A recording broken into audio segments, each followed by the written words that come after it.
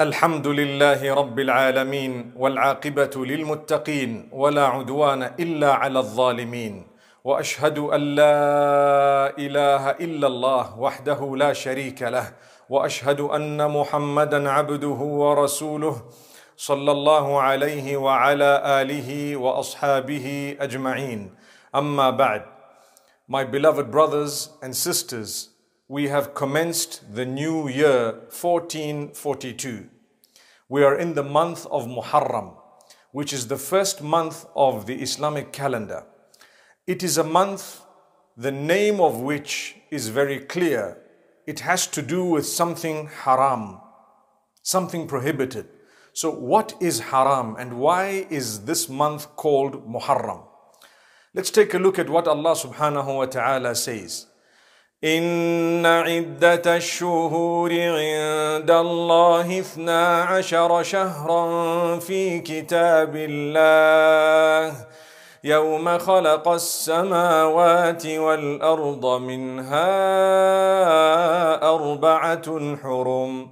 Indeed, the number of months in the eyes of Allah subhanahu wa ta'ala is 12, the day that He created the heavens and the earth. From among them there are 4 that are haram. Haram meaning prohibited. The Prophet Muhammad, peace be upon him, explains that the prohibition of commencing war, the prohibition of killing things, of causing harm, destruction, etc. These are sacred months. May Allah subhanahu wa ta'ala grant us protection. So if someone were to attack you during the months that are known as Al-Hurum, and one might ask, well, what are the other 3? Muharram is one of them, Rajab is another one of them. And then you have Dhul Qa'dah and Dhul Hijjah, which are the 2 months preceding Muharram. So if someone were to attack you during those months, you're allowed to defend yourself and to attack back. But you're not allowed to commence any form of disturbance or warfare. Be alert and be awake more than other months. Make sure that you are at peace, not only with Allah subhanahu wa ta'ala, but even with others. And make sure you go out of your way to achieve that. May Allah subhanahu wa ta'ala make it easy. Similarly, in this month, which is the first of the Islamic calendar, people generally look at resolutions and they ask themselves, what should I be doing? It's the new year, it's the end of the previous year, etc. My brothers and sisters, as Muslims, we're supposed to be making resolutions every night. We're supposed to be renewing our vows with Allah subhanahu wa ta'ala every night. We're supposed to be seeking forgiveness every night. We're taught to make sure when we go to bed, we make peace with Allah subhanahu wa ta'ala. There is a supplication that you and I are supposed to be reading before going to bed every night. And part of it is that, oh Allah, if you take my soul away in my sleep, then have mercy on it. And if you send it back, then, meaning if you allow me to awaken in the morning, then protect me in the same way that you protect the pious friends of yours or the pious slaves of yours. From this supplication we do recognize, and we should be recognizing, that we have no guarantee of waking up the following morning. We should be making peace with Allah subhanahu wa ta'ala every single day. Seek forgiveness. Promise Allah you're going to be a better person. Never give up. If you've fallen into sin again and again, you need to go back to Allah again and again and again. May Allah subhanahu wa ta'ala grant us a beautiful returning to Him. So people sometimes only specify resolutions for the end of the year. That's not something that should be once a year. It should be, as I explained, very often. Similarly, we also need to understand that the years are clicking. They are clicking away. They are ticking away. May Allah subhanahu wa ta'ala grant us an understanding. We're becoming closer to the day we're going to be meeting with Allah subhanahu wa ta'ala. When we say 1442, yes, we're excited that the years are passing. But we should also be equally concerned, if not more, about what we have done to present to Allah subhanahu wa ta'ala the day that He takes us away. What have I done? What have you done to present to Allah. يا أيها الذين آمنوا اتقوا الله ولتنظر نفس ما قدمت لغد. O you who believe, be conscious of the Almighty, develop the correct relationship with Allah. And each one of you should be looking into what you have prepared to hand in tomorrow. Subhanallah. Tomorrow meaning, when you meet with Allah, what are you going to give Him? All your deeds you've done. Good news to those who are going to give a lot of istighfar or repentance or tawbah, turning back to Allah, seeking forgiveness from Allah. If you have a lot of that on your slate and you're going to be presenting that to Allah, good news to you. May Allah subhanahu wa ta'ala forgive us and grant us goodness. My brothers and sisters, the month of Muharram, yes, as much as it is the first month of the Islamic calendar, we need to realize it has a certain value. The Prophet Muhammad sallallahu alayhi wasallam, towards the end of his life, used to fast a lot in the month of Muharram. So, while we do have the fasting of the 10 days of Dhul Hijjah, which were the first 10 days which we spoke about in the past, we do have the compulsory fasting of Ramadan. The Dhul Hijjah fasts are not compulsory, but they hold great value. The fast of Arafah holds great value. And the fasts of Muharram also hold great value, with the 10th of Muharram being the peak of these fasts. Subhanallah. So what exactly happened on the 10th of Muharram? When the Prophet ﷺ came to Medina Munawwara, he found that the Jewish community used to fast on the 10th of Muharram. And when he inquired about it, he was told, this is the day that the Prophet Moses, may peace be upon him, was saved from the Pharaoh. The day that Allah subhanahu wa ta'ala caused the Pharaoh to die. If you take a look at that, my brothers and sisters, it was something very interesting. The Prophet Muhammad, peace be upon him, made a comment immediately.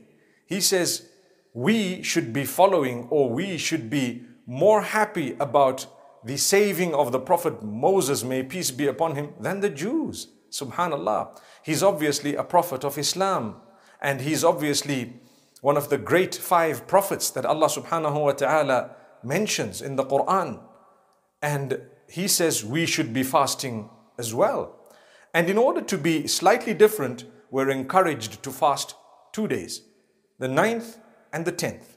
So the 10th holds great value. The Prophet Muhammad, peace be upon him, says, whoever fasts on the 10th, perhaps their sins of this year would be forgiven, which means the previous year. The sins of the previous year would be forgiven. Here, referring to the minor sins, they are forgiven.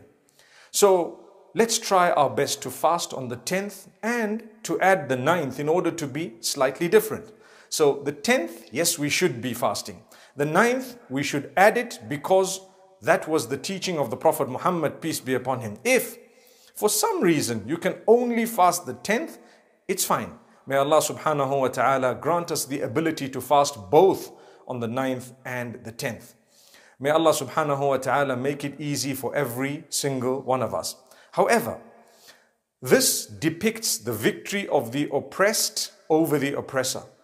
It also depicts the defeat of the oppressor, no matter how powerful he thinks he is.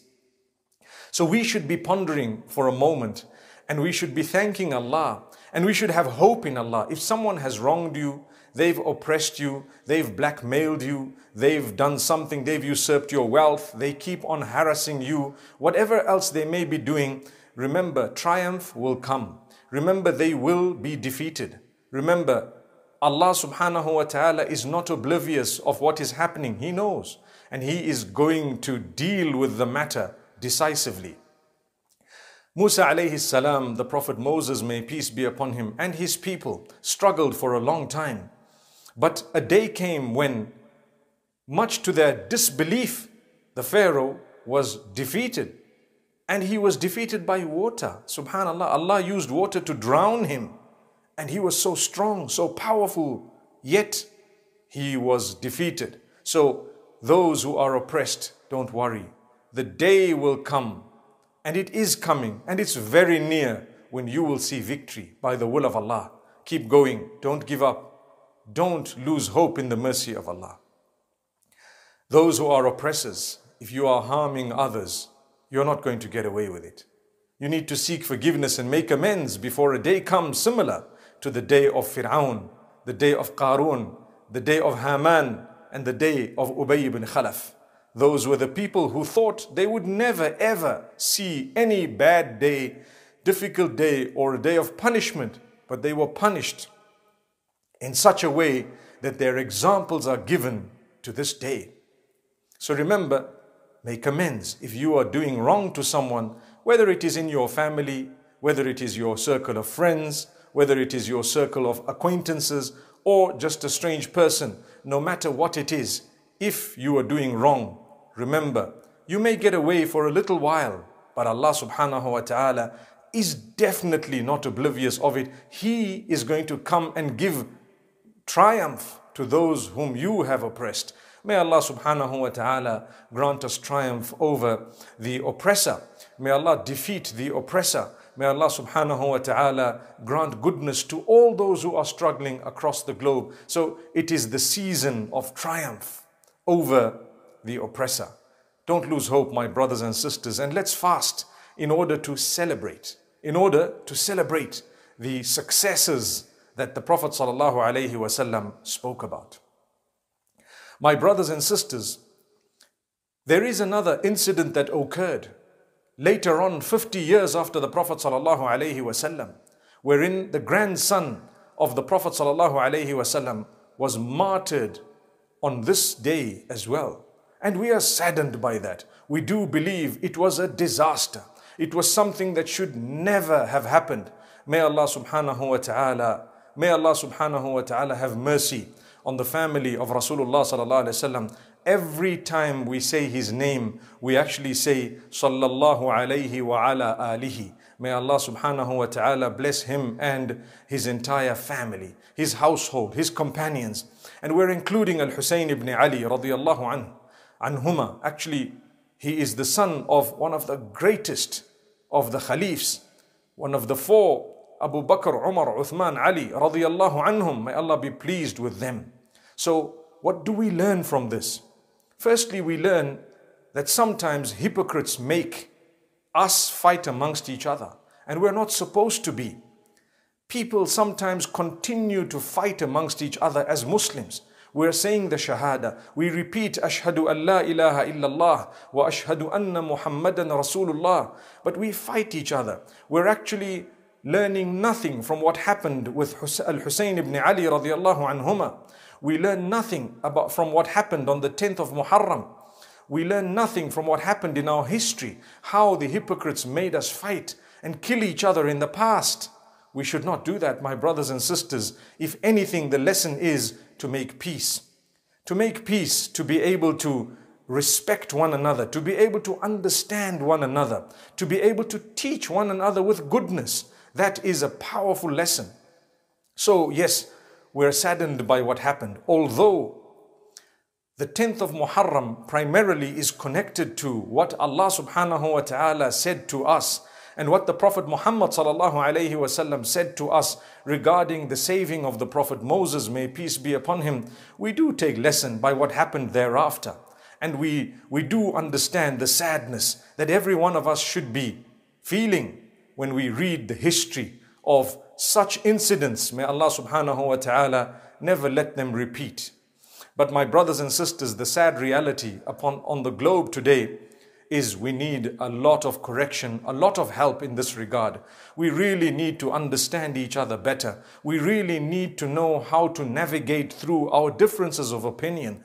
We need to know that difference of opinion does not necessarily mean that someone is your enemy. We need to understand how to reach out to people with knowledge, with education. And we need to realize that guidance is in the hands of Allah subhanahu wa ta'ala. May Allah guide every one of us. Some people believe that we're not allowed to get married in the month of Muharram because it is bad luck. Unfortunately, that is totally baseless. Some people believe we're not allowed to wear any good clothing, which is also baseless. And some people believe the opposite, saying that we're supposed to be celebrating to the degree that we should be partying and so on this day. That is also baseless. But rather, it is more about the lesson. It is more about the lessons that we should be learning. And yes, we're happy about the victory on one hand of Musa alayhi salam, and at the same time we should be learning lessons from what happened, like I said earlier. So my brothers and sisters, remember, when it comes to marriage, we should not delay it. There is no month in the Islamic calendar wherein it is wrong or taboo to get married, or there will be bad luck and so on. All those are actually statements of ignorance. May Allah subhanahu wa ta'ala grant us good guidance. So whether you marry in Muharram or Safar or Rabi' al-Awwal or Ramadan or Dhul Qa'dah or Dhul Hijjah, my brothers and sisters, all those months are good for you to get married in and for a nikah to happen. Don't delay the nikah. You don't know what tomorrow holds. So fulfill that act of worship today or as soon as possible. Those who delay nikah unnecessarily are responsible in the eyes of Allah subhanahu wa ta'ala for encouraging that which is immoral directly or indirectly. May Allah subhanahu wa ta'ala forgive us.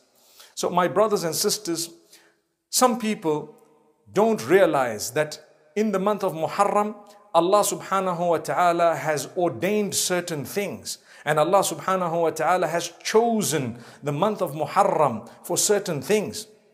He calls it Shahrullahi al-Muharram. In fact, it is called Shahrullahi al-Muharram. I cannot think of where Allah Himself calls it Shahrullahi, but they say it is the month of Allah, al-Muharram. Why do they say it's the month of Allah? The best explanation is simple, that it is the month from among the 4 that are haram. And I've explained that already. It is prohibited to commence warfare during these months. And then there is another explanation that is probably not the most authentic, but it is there to say the names of the months were all unchanged in Islam except the month of Muharram. It had a different name. According to some narrations, it used to be called Safar al-Awwal. And the Safar that we know today was called Safar al-Thani. And then when the months, or when Islam came, it gave it the month Muharram. Subhanallah, Muharram. So that could be also one of the reasons. But it's very interesting to note that all the other months were already named prior to Islam, including Ramadan. It was called Ramadan, and it was named after the severe heat, the intense heat. Dhul Hijjah was also named Dhul Hijjah before Islam because people used to make Hajj during that time, but a slightly different type of Hajj. And later on it became filled with paganism. May Allah subhanahu wa ta'ala grant us protection and a good understanding. So my brothers and sisters, I encourage you to fast during this month. More so on the 10th of Muharram. Try not to miss that. It's actually a very powerful fast. It would expiate the sins, the minor sins of the previous year. Remember to add to it the 9th at least. And then we have the sunnah of fasting every Monday and Thursday. And then we have the sunnah of fasting on the 13th, 14th and 15th of the lunar calendar. And all that would bring about a lot of goodness and a lot of reward. I want to end by saying, my brothers and sisters, let's make resolutions on a daily basis. And let's look into the resolutions we've made and see how best we're practicing upon them. Let's see how best we're actually fulfilling them. Remember, if you have bad habits, this is the time to quit those bad habits. Looking at the coronavirus, many people said those who have not given up their habits of smoking, be it shisha, be it anything else, those who had habits, astaghfirullah, that may have been totally haram, such as alcohol and consumption of intoxicants and drugs and so on, they were more prone and are more prone to struggle and suffer more with this disease. Many have actually lost their lives. May Allah subhanahu wa ta'ala grant us the ability to take our health seriously and not for granted. And we need to make resolutions. The beauty of these resolutions in Islam, the ones connected to your health, you would get a reward and at the same time you would earn good health. So if you're making a resolution, I'm going to take care of my body this time, wallahi, that body was given to you by Allah and it's going to be taken away. So if you're looking after something Allah has entrusted you with for a while, you would be earning a reward for it So let's go for it. My brothers and sisters, may Allah subhanahu wa ta'ala bless every one of us. So we take that seriously. Those of us who have bad habits, we should be quitting them. Those of us who are weak in fulfilling our duties, be strong. This could be your last year. You may not see the end of the year. Subhanallah. So let's be strong in our obligations. What are the obligations? Well, primarily to worship Allah alone, to follow in the footsteps of Muhammad sallallahu alayhi wasallam. We have the 5 daily prayers we need to be very strong with. We have the modesty in our dress. We need to keep improving. Don't go backwards. Go forward. Don't go backwards. Go forward. If Allah has blessed you to be able to cover modestly, cover more modestly as time passes. Don't start covering meaning immodestly. May Allah subhanahu wa ta'ala grant us a lesson. It's something we need to remind ourselves. We need to remind each other about, male and female. And then we have those who need to fulfill their duties unto Allah. You know, fasting in the month of Ramadan, if you've been weak, wallahi, that is a serious one. We need to make sure we strengthen ourselves. Those who have not been paying their zakah correctly, may Allah strengthen everyone. Those who haven't been for Hajj and yet they can afford the trip and they are supposed to be going, make your intentions. May Allah subhanahu wa ta'ala gather us in His obedience in this world, and may He gather us in the companionship of Muhammad sallallahu alayhi wa sallam in the hereafter. أقول قولي هذا وصلى الله وسلم وبارك على نبينا محمد.